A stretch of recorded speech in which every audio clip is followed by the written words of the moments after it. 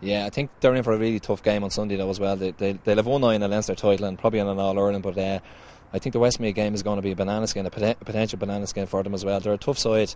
The last time Dublin played Westmeath, they had a good win against them 2 years ago, but the last team that Dublin lost in Leinster was Westmeath in 2004. They caught us in the first round there on the hop really, so I think this game against Westmeath is really going to be a difficult one. Maybe they can't be looking at Leinster titles, but they will have one eye on it. And then Wexford have been playing very good football. They're two contrasting styles altogether. Westmeath play a defensive style. I think Dublin would probably prefer to play against Wexford in terms of the style of play that Wexford play, because they play open football, and that's what Dublin like to play as well. So again, they're two difficult sides that are left in Leinster, but I think Dublin have the players there and they have the strength and the depth to go on and win another Leinster title. Yeah.